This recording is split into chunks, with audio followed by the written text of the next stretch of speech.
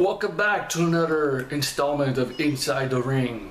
It's been a while since I did one of these, so let's get started. So, Kevin Steen signed with the WWE. Kevin Steen is a freaking monster in Ring of Honor. He is a giant monster. He reminds me of Samoa Joe / Taz from back in the day. No one can stop him. Well, people stopped him, but you know what I mean. He's a freaking monster. So, since WWE signed him, I'm not guessing. I'm fearing that this will be a bad thing for Kevin Steen. Because I'm seeing flashbacks of the Taz signing from years ago. Taz came in like a freaking monster. And then the next day on Raw, fought the Mean Street Posse. And then his career went down from there. That's what I think Kevin Steen will happen to him. Because you know Vince McMahon, if Vince McMahon doesn't do a homegrown talent, he doesn't raise him to the moon. If he's from a different company, he's going to bury them like a motherfucker.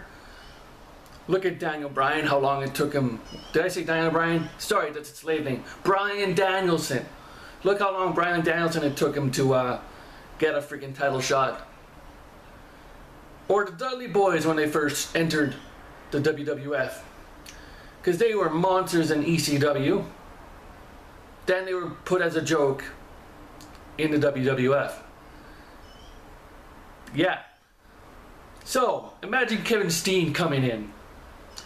I'm betting you anything that they'll change his name to Kevin Steinberg or something, or some stupid shit like that.